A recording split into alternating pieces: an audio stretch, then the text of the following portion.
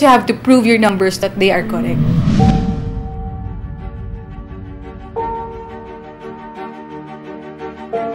I started as a chief accountant. First time, you have to learn to adapt. You have to adapt kasi. Siyempre, first and foremost, I don't have any experience at all. Given the fact that I have staffs which are older than me, nagkaroon ako ng challenge kung paano ko gagawin in such a way na hindi ako sasabog. Because I was hired to do this thing, I have to look strong in front of my people. Pero hindi nila alam pag-uwi ako, umiyak ako.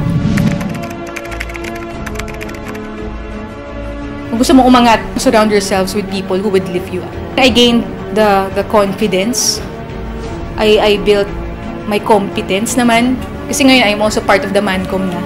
So before, I was just a presenter in the Mancom. But now, I represent finance in the management committee. Accountant ka, you vowed for your integrity. So yun yung pinapractice ko until now. And yun pa rin naman yung strong core values ko inside. Yun din yung nag-support sa akin para makago-on ako everyday sa trabaho. My name is Gracia Montesa. I am a finance manager in Medical Center Manila, Manila Med. I am a professional of the future, and I am part of the next big thing in the accounting industry.